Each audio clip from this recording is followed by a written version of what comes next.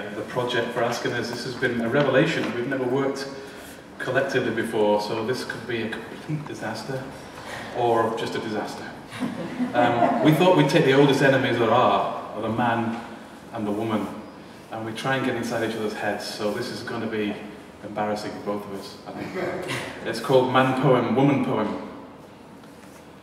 I am a poem and I want the truth. I demand that you be unambiguous and not conceal yourself in metaphor. This poem wants to see some proof. I'll start by asking what the girl has learned from the man within, what the low-toned voice, the one you don't admit to knowing, mutters in the moments while your back is turned. Most days his nibs takes me on pilgrimage to purgatory, protecting Daddy's girl. He's taught me not to let my guard down, to live by lies of half-cocked self-invention, mock heroics to the fore when flirting with brunettes in Birkenstocks to make up for my flimsy story. Now and then I hear him whisper how he'd like to kill my girlish vulnerability. Can you recall those times your woman's intuition saved you from yourself? I'm a poet, and I don't buy into women's intuition. If I'm saved, I've saved myself through consciousness, the common sense that isn't truly sense, and isn't actually very common. My gender is defined by the hand that writes me down. How could it be otherwise? Do you agree, though, there's a second sex within us, hard to see, yet equal and opposite, a left to the right, a day to the night? These binaries have hampered us for centuries. Gender's pure performance poetry.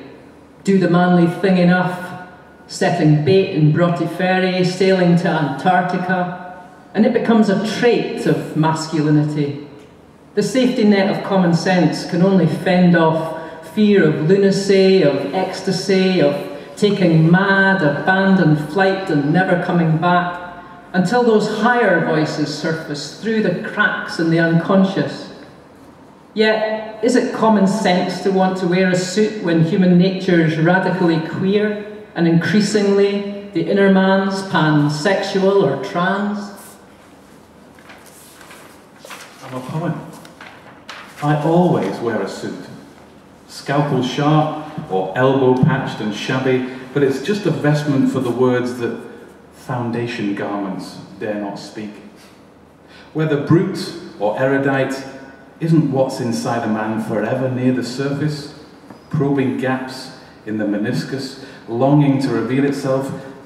And does a woman really care if what he longs to show is straight or queer? Perhaps if it were either or, I'd be in Antarctica, Arcadia or Aberdeen, swooning with a shepherd who wants to mate for life. But the queer-like voice long silenced is now broken like a breaker and can bring the straightest straight man to his knees. Yet the men inside my head refuse to share a bed, and what one is keen to show, the others leave for dead. So what hope for common sense when there's only dissidence? So poem, with your pedigree of Whitman, Shakespeare, Dickinson, I wonder if you're sensate to some inner homotextual. I'm a poet, but it doesn't mean I've mapped my territory out completely. I could still surprise myself with second glances at a man, imagining the roughness of his skin on mine as he unwraps me verse by verse and claims me with a curious kiss. Maybe in the moment of surrender, all that matters is the need to feel another person's love. My God, I've never told another living poem any of this.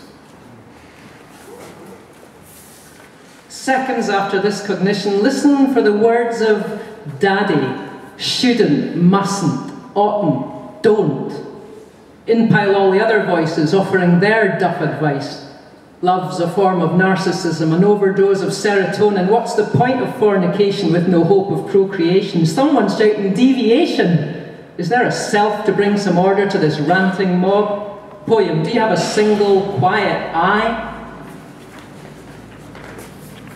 I is all I am. You can find me somewhere in each line. I'm a poem, and I live in the things I do not say. Just to finish off, wonder if you're happy to complete a simple questionnaire if you have the time. Question 1. On a scale of 1 to 24, where 1 is completely uncertain and 24 is totally unsure, what do you know which you didn't know before? Self-knowledge is this poem's holy grail, but I'm a work in progress. Off your scale, incomplete without a lover, or at least one preferably doting reader. Question 2. How do you rate this experience of discovering what you hide? Somewhat satisfied, very satisfied, completely satisfied.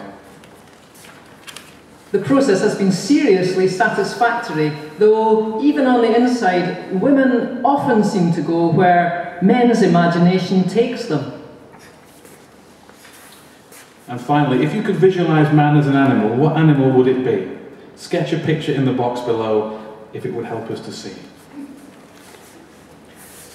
Man is an animal, not supernatural, not otherly, not primary, as much a common fruit fly as Pan troglodytes troglodytes. Do you want to see the picture then? I think we get the picture. Thank you.